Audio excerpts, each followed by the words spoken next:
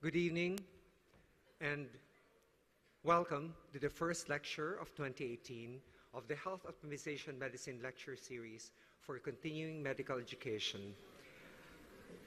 I first started coming here 9 years ago. I come here 30 days every quarter. And 5 years ago, I started the Health Optimization Medicine Lecture Series in order to improve and inform us on the advances on basic medical sciences, which have become very relevant in our clinical practice. Now, this is very important because whenever I stand on the podium, and whenever people see me outside, they still ask me, "Hey, Dr. Ted, what are you doing here?" Right? Now, my practice has been pioneering this in this country. It's a clinical framework to include health management in your disease management practice. Now, the body is composed of organs, like the heart, the brain, the lungs, the kidney, and so forth. And we do have tests for organ function. In fact, many of my patients who imbibe a little too many of the spirits actually can interpret the liver function tests for themselves. Now, underneath all of these organs are specialized cells. For example, the hepatocytes for the liver, the neurons for the brain, and so forth. And do we have clinical tests for specialized function? Sure we do. For example, if you wish to test for the indirect effect of insulin, then we test for the fasting blood glucose.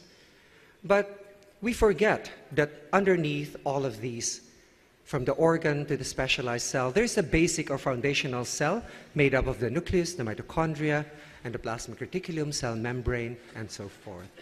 It has not been possible before to actually detect what's going on inside these cells, and therefore medicine has evolved as such, from organ-based systems to specialized cell systems. But now, can we have tests for basic cell function? In other words, can we test clinically for basic cell functions common to all specialized cells of all our organs? And this is where health optimization medicine comes in. Yes, now we can through clinical metabolomics. And I know you guys hate me because many of you skated by biochemistry, but unfortunately, it is now upon us to review our biochemistry. Tonight in particular, we are interested in beta-hydroxybutyric acid. You could see here fats, carbohydrates, and proteins all come together into central molecule acetyl coenzyme A for burning into the citric acid cycle.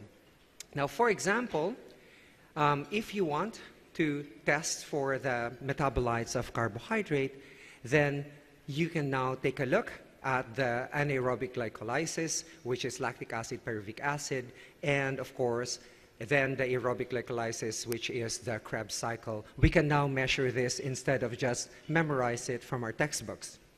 Now, a special interest tonight is the beta-hydroxybutyric acid, which we can measure also and will be touched on by our speaker. Now, cofactors are necessary to move the pathways forward. We know that carnitine is necessary to shuttle fats to the mitochondria for carbohydrates and proteins. In order to enter the citric acid cycle, they needs vitamins B1, B2, B3, and lipoic acid, for example. And this is the reason why we measure all of these metabolites to detect your deficiencies or toxicities in them. So we measure the cofactors and provide the recommended doses. Like, for example, in this patient, you have severe deficiencies in alpha-lipoic acid, B1, B2, and B9. Now, clinical metabolomics paves the way for future healthcare strategies, and I chose metabolomics to be the primary module for health optimization medicine because DNA in genomics can tell us what can happen, RNA in transcriptomics can tell us what appears to be happening, proteins in proteomics can tell us what makes it happen, but it's only the metabolites of metabolomics that can show us what has happened and what is happening. So a metabolome refers to a complete set of small molecule metabolites, such as metabolic intermediates, hormones, and other signaling molecules, and secondary metabolites to be found within a biological sample. If you take a look at this, you see the farther you get away from genomics, the more you could see the effects of the physiology, and the environment on the individual. So what does our practice really look like? So when you take an FBS, HbA1c, and fasting insulin, for example, if you're suspecting diabetes in your patient, you're actually detecting disease markers. And because you're actually looking at disease management, and this is a practice of illness medicine. It's a clinical practice that diagnoses and treats disease, which is what we're trained in allopathic medicine. But in reality, what's actually happening? Genes via nuclear DNA, mitochondrial DNA, and nucleic acids, symbionts, your endosymbionts inside your cells like your mitochondria, your exosymbionts like your gut microbiota, your environment, the direct and indirect signals that are coming from your environment like the light and the sun, the circadian time and the evolutionary time all throw out metabolites, which can now be detected as metabolic biomarkers, and we can now do health management instead of disease management. So we can now detect early onset of metabolic deregulations, and this is what health optimization medicine is all about. The clinical practice is about the detection and correction of imbalances, and we do not diagnose and treat any diseases. So there is diagnostic metabolomics, and there is therapeutic metabolomics when you start giving the supplements to your patients. And then if you want to manipulate the nuclear DNA, mitochondrial DNA, the genetics, then you use the science of epigenetics. If you want to manipulate the mitochondria and gut microbiota, you use the sciences of epigenetics, bioenergetics, and the gut immune system. If you want to manipulate the environment, then you use the science of exposomics. And if you want to manipulate the circadian rhythm and the evolutionary time, then you use the sciences of evolutionary medicine and chronobiology. So these are the 7 pillars of health optimization medicine: metabolomics, epigenetics, bioenergetics, gut immune system, exposomics, evolutionary medicine, and chronobiology. This is what I call medicine 2.0. We still don't teach this in medical schools. Granted, we really have no time. So illness medicine diagnoses and treats disease. Health optimization medicine and health optimization practice for non-doctors detects and corrects imbalances. Currently, the imbalances are corrected at the level of metabolome. For example, nutrients and hormones. Your children may get into the level of quantum physics. Now, since it's health optimization medicine, I always give this in all my lectures. Let's have a very simple definition of health. Health equals A plus B plus C. Health is an optimal physiologic state characterized by A, the absence of disease, and B, the maintenance of balance between anabolism, or processes that make things grow. For example, if you're trying to build your muscles, and catabolism, processes that destroy stuff. For example, your food has to be destroyed in order to create energy, according to the cycle of life of an organism. So it's very simple. Take this away with you. Now, absence of disease is illness medicine. Maintenance of the balance between anabolism and catabolism, according to the cycle of life of the organism, is health optimization medicine. Meaning, just because you're not sick does not mean that you're well. It only means that you're not sick. So fitness, I always have patients, so how's your husband? And the wife says, oh, my husband is fit. And actually, that's not the answer that I'm looking for. Fitness is an optimal physiologic state that allows one to handle physical, emotional, and mental stress from a baseline state according to the life cycle of an organism. The easy way to remember this is this. You may be fit to run a marathon, but you're not healthy, and I may be healthy, but I'm not fit to run a marathon. So, being physically, mentally, and emotionally fit asks the question, what are you fit for? Fit for what? So the clinical practice of health optimization medicine, the science, is measure the metabolite levels, especially of the nutrient and hormone networks.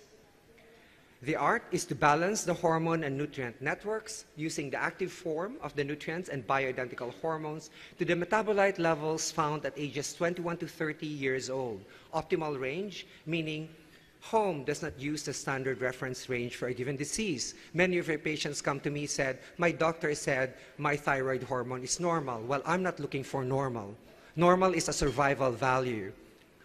What I want is an optimal value. Now, I'm always asked whether or not my practice is actually evidence-based medicine. And if you have been hiding under a rock, you probably have not seen this landmark issue of the Journal of Evaluation in Clinical Practice in 2011, when they actually said that, evidence-based medicine is on the decline, and on the rise is evidence-informed, individualized care. And of course, this is because we're able to personalize now the treatment for each patient. And the easy way to remember this is, I always say this here, is that if you have a patient asking for a rosary believing that it's going to hasten his healing, do not ask, is this evidence-based? So, Dr. Ted's Health Wrench is actually a very simple diagram of what this is all about. So health is an optimal physiologic state characterized by A, the absence of disease, which is illness medicine, and allopathic medicine, which is Western medicine as we practice it today, alternative medicine, complementary medicine, integrative medicine, and functional medicine, with which health optimization medicine is often confused with. All of these actually diagnose and treat disease. And let's put that on the other side, just to create the wrench. And health optimization medicine is actually the detection of borderline deficiencies and subtle toxicities according to the life cycle of an organism. So that's health optimization medicine. So in illness medicine, we use quantitative statistics. In health optimization medicine, we use qualitative statistics. In illness medicine, you guys use evidence-based illness medicine. In health optimization medicine, we use evidence-informed, individualized care. Now, the clinical practice of health optimization medicine can be summarized as follows. Illness medicine diagnoses and treats disease. Health optimization medicine detects and corrects imbalances. Illness medicine is after disease management. Health optimization medicine is after health management. Illness medicine is after lifespan. Health optimization medicine is after health span. Now, this summarizes everything that I do. Health optimization medicine, you can include this as a framework to do health management in addition to your disease management practice. So there is at the center a concept called optimal wellness, where your metabolite levels are at optimal levels, and then borderline deficiencies and subtle toxicities can be detected by a clinical metabolomics laboratory, and you balance this by influencing the metabolites, genes, symbionts, environments, and time, and you have a health management plan. So what I like to hear professors say in medical schools is that now that you have a disease management plan, what is your actual health management plan? So remember, we are not diagnosing or treating any diseases with home. We're simply detecting subtle toxicities and borderline deficiencies in the metabolomic network, like that of nutrients and hormones, and balancing them to optimal levels. Now, a few years ago, I came to a conundrum because I was asking for continuing medical education credits for a lecture that I gave on the mitochondria, and the professional body said, that is basic science, you're supposed to know that, implying to me that there are no more advances to be made in basic science that's actually going to affect our clinical practice. So I started continuing basic medical education to address that. Now, continuing basic medical education is a refresher of basic medical information that we have probably forgotten that forms the basis of our clinical practice. Tonight, we are talking about ketones, ketone bodies, and ketogenesis. And so, we take a look at this slide. You have to bear with me because I am doing the heavy lifting for Dom, who will be giving you a more advanced lecture than this one. All right, we start with lipolysis, and then which gives us fatty acids, and then with, what's coenzyme A again? It's vitamin B what? B? 5, right? So it becomes acyl coenzyme A, and then it undergoes beta oxidation to yield the central molecule of acetyl coenzyme A. Since many of you guys, when my patient presents the supplementation of my patients to you, you are actually remove those supplements saying they're not necessary and they have been measured, I'm going to punish you by not discussing beta oxidation because I assume you know my specialty. So from acetyl coenzyme A with a proper signal like low insulin levels, high epinephrine, and high glucagon, starts the process of ketogenesis. And it's mediated by 4 enzymes to yield the 2 fundamental ones are 3-hydroxybutyrate and acetoacetate, which can then be used by extrahepatic tissues and organs as a fuel in a process called ketolysis. And ketolysis is actually 3 enzymatic steps, again, to yield the central molecule of acetyl coenzyme A, which can then go into the citric acid cycle. Now, I have a question here. I know that there are diabetologists here. You know, why does ketogenesis happen in diabetics faster than in insulin-dependent diabetes? Anyone? I can answer this. What is depleted in the massive gluconeogenesis and insulin resistance? What metabolite of the citric acid cycle is actually depleted? That's why you're actually developing severe ketoacidosis. It's, hey, you guys remove all my supplements. You should know this. It's oxaloacetate, right? So in the ketogenesis and ketolysis occur inside the mitochondrion. And as you can see here, there's acetone, acetoacetate, and beta-hydroxybutyrate as the 3 ketone bodies. Now, since this is our 5th year doing this, I'm actually happy to note, because the first time that I did a lecture here, some doctors assumed that there was only 1 mitochondrion per cell. So we have made big strides.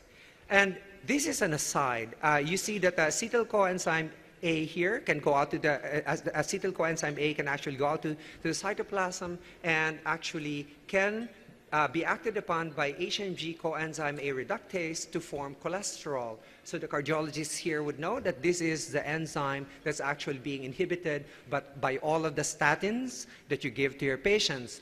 And just as a very aside, because this is a basic lecture, then you should remember that your cholesterol is the father of all of your steroid hormones. It's like progesterone, aldosterone, cortisol, testosterone, estradiol, and you shouldn't wonder why you are now giving Viagra to your male patients on statins, or your postmenopause, your menopausing woman is actually experiencing severe symptoms of menopause. Now, that aside, here's the synthesis and utilization of ketone bodies. They are actually made in the liver mitochondria, and acetone is formed by spontaneous decarboxylation of acetoacetate, and they are used in all tissues except the liver, because the liver doesn't have the enzyme to utilize the ketone bodies. So, continuing after that refresher, I hope you got that all. CBME is an update of basic medical information from when we graduated from medical school. Now, we still teach this stuff, and I don't know why. In the brain, the glucose is virtually the sole fuel for the human brain except during prolonged starvation. What the hell is this that we still teach them? You know, lactate is a preferred fuel for human brain metabolism. And that's why the brain beta-hydroxybutyrate and lactate levels increase in fasting-induced ketosis. And that ketosis proportionately spares glucose utilization in the brain. Now, CBME is an upgrade of basic medical information from when we graduated from medical school. And we know that the ketogenic diet was actually created in the 1920s to treat intractable epilepsy, and we have actually codified and quantified that, and we still, until 2017, are actually using it. But what other pieces of information can be taught? Ketone bodies are actually used in therapy of Alzheimer's disease. And more recently, it's used in acute brain injury, whether or not it's traumatic or from strokes, as alternative brain fuel and as a brain protective molecule. Now, CBME also provides new teaching of basic medical information that was never taught to us in medical school. The following is a video and shows us how far behind we have come. First of all, we have this oncogenic paradox, which has puzzled everyone from the beginning, the great minds and the thinkers. How is it possible that we can have so many provocative agents in the environment that we know cause cancer, cause the disease through a common mechanism? all right? So, for example, I mean, we have carcinogens, you know, we have radiation, hypoxia, inflammation, rare inherited mutations. People think cancer must be a genetic disease because I inherited a gene from my mother or my father and it gave me cancer. That gene product targets this little organelle, the mitochondria, and makes it inefficient. So that is the primary cause of the damage to this organelle. All of these different provocative agents will do that. Viruses, people know hepatitis C, papillomaviruses, they cause cancer. They cause cancer because they disrupt the energy metabolism in that organelle. And age, we get older. Older people are more prone to cancer than younger people because that organelle gets damaged with age. Now, what happens is when that organelle is damaged, it produces these reactive oxygen species. These are toxic byproducts of energy metabolism. And these ROS are both carcinogenic and mutagenic. They will damage the DNA in the nucleus, and they will further damage the energy metabolism in the mitochondria. So these little ROS are produced from this plethora of disparate. Some people say, well, I don't know how I got cancer. I did this, I did that.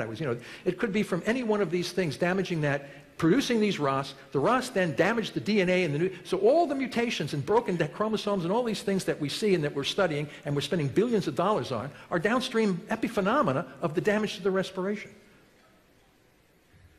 And because of that, then we can see this. Well, anyway, we designed a protocol. Now, we first had to characterize, yes, she has GBM, pathological report. Now, here's the big tumor in the brain. It's a multicentric glioblastoma. These are the worst of the worst kind. I mean, these tumors are really nasty. And, you know, we got this. And then as soon as she came out of surgery, she went on a ketogenic diet, calorie-restricted, therapeutic fast, water only, all this kind of stuff. We were able to bring her blood sugars down, her ketones up a little bit, and then we had an MRI several months after all this. Now, she was getting radiation, and she was getting chemo. So not temozolomide. She was off the steroids. She was getting radiation. But we have here a tumor several months later, and we call this radiological resolution. You don't see any tumor in her brain anymore. And everybody was like shocked. Not that it doesn't happen. It happens very, very rarely. And maybe she's one of those rare cases. But we had several more like this over periods of months, and it looked like everything was good. So she was swimming in the Mediterranean. She felt good. Her quality of life was excellent. She gets off the diet, and then about 2 or 3 months later, the tumor comes back, and rather than going back on the metabolic therapy, she decides to go on Avastin, which is a big blockbuster drug in the pharmaceutical companies. I said, don't use that. I've looked into Avastin. It's the worst of the worst drug. Never use it. The FDA pulled it off the market for breast cancer, but they haven't pulled it off for brain. The tumor came back and she died. And this is why we have CBME. So CBME is a refresher, an update, an upgrade, and a new teaching of basic medical information that was never taught to us in medical school. Now, the next section is about dispelling myths about the ketogenic diet and nutritional ketosis. Now, the ketogenic diet was originally devised for illness or disease.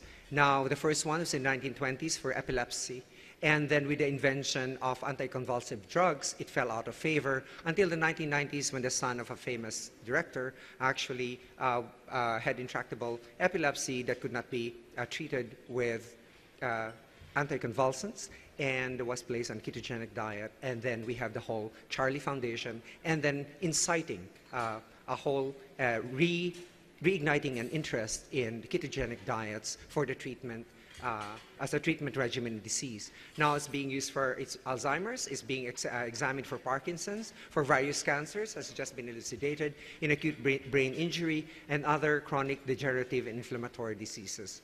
In this, you follow the strict ketogenic diet protocols, or for example, the classic 4:1 protocols for epilepsy, the press pulse for cancer, which our guest speaker will actually touch on tonight. Now, this is different from nutritional ketosis for sports performance, which shortly followed. And I have personally managed cases of metastatic cancer successfully with a ketogenic diet. I have successfully used nutritional ketosis for fat loss for pre-competition bodybuilders because they need to lose fat. And the most important lesson that we've learned from marathoners and triathletes is actually keto adaptation, meaning how quickly can you shift from one fuel to the other.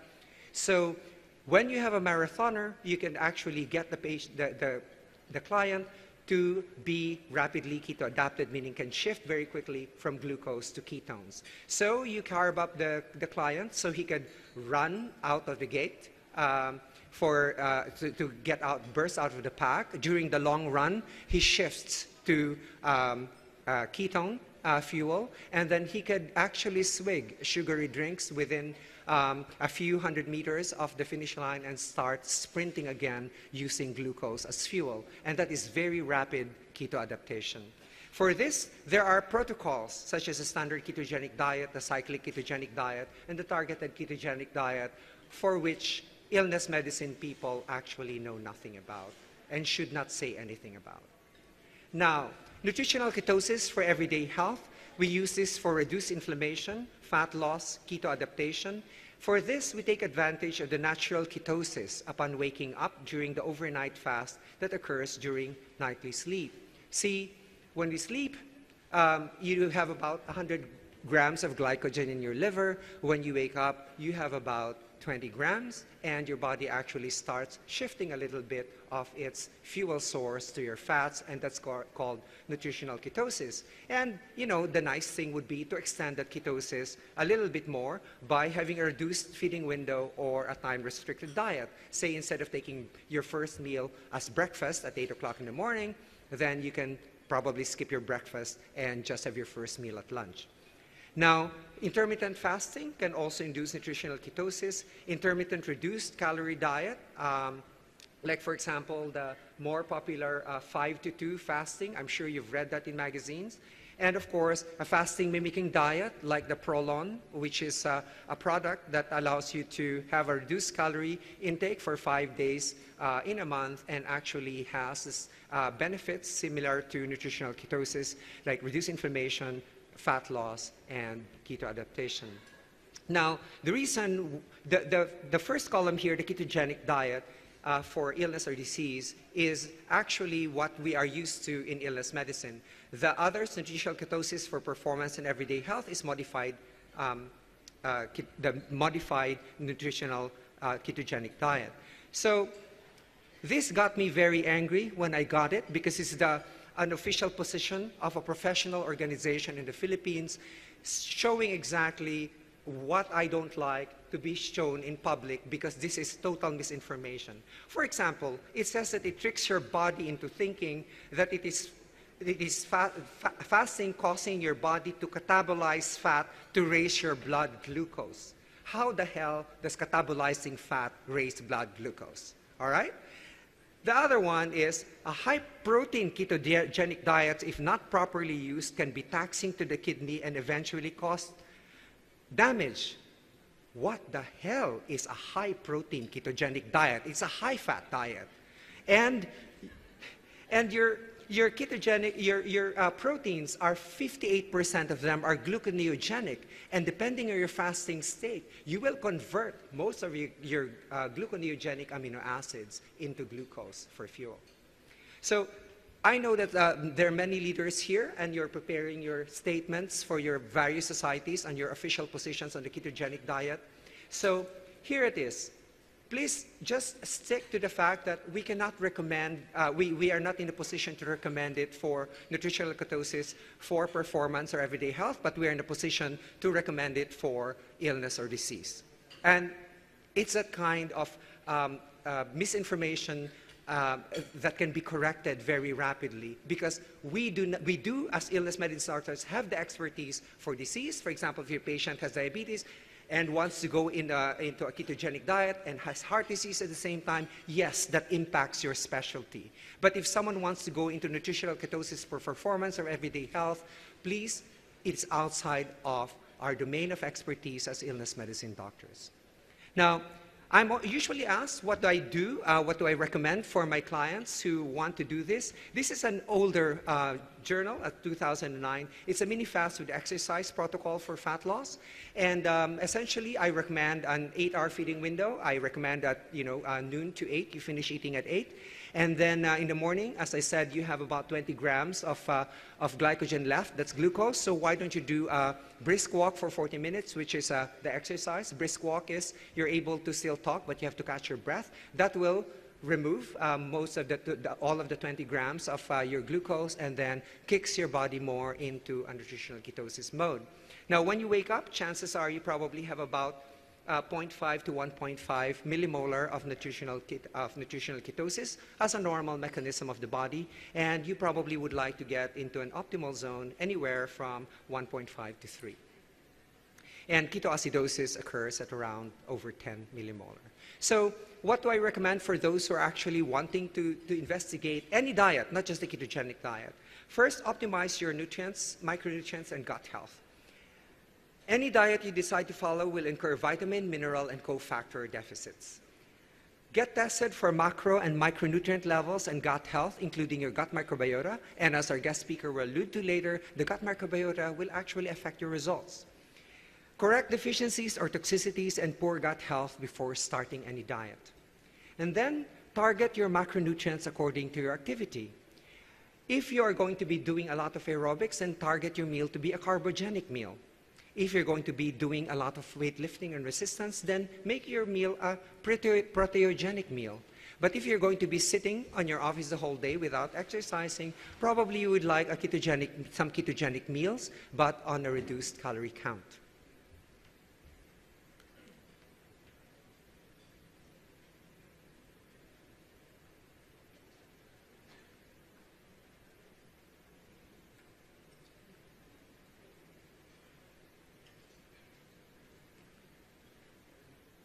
All right, it's time to introduce our guest speaker. The topic is emerging applications for nutritional ketosis. Tonight's speaker is Dr. Dominic D'Agostino. He's from the Department of Molecular Pharmacology and Physiology at the Morsani College of Medicine at the University of South Florida.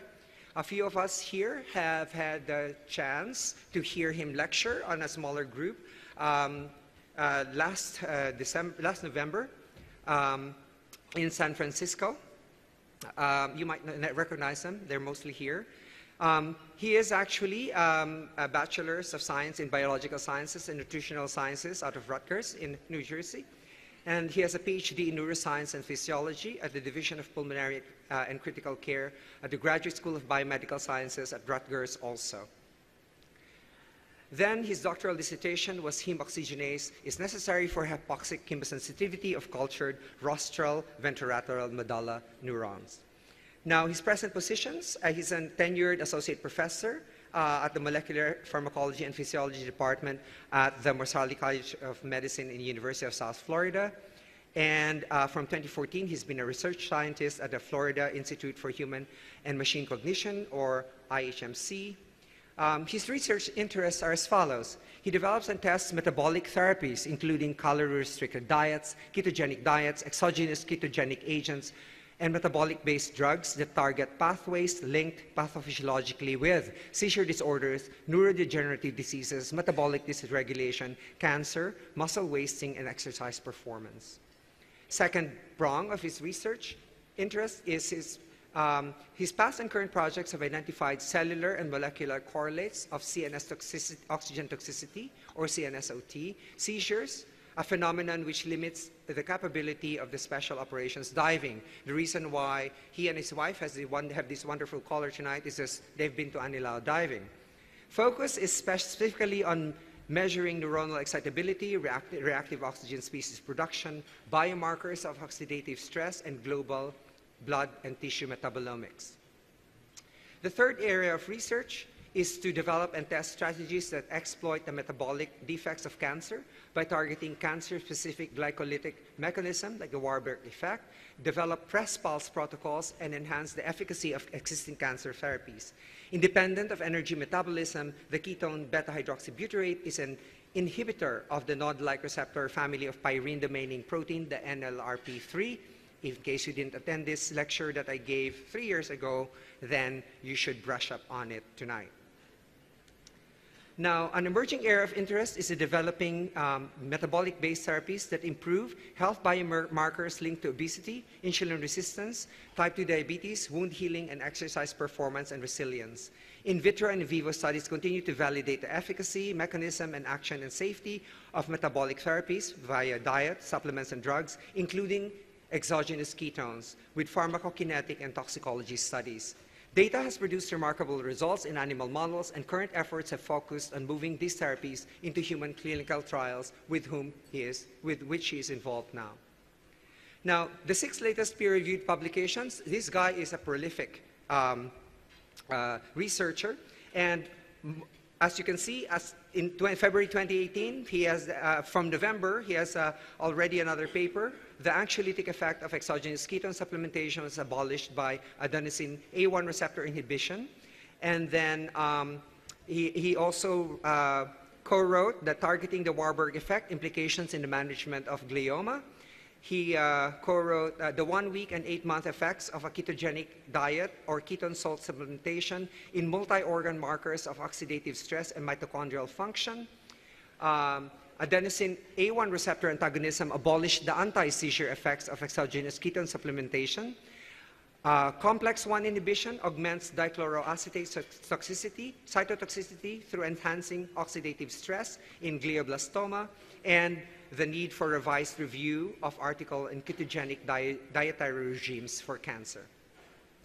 And then he has also his latest book chapters, The Ketogenic Diet and Ketogenic Supplementation for the Central Nervous System Oxygen Toxicity, Hyperbaric Medicine Practice.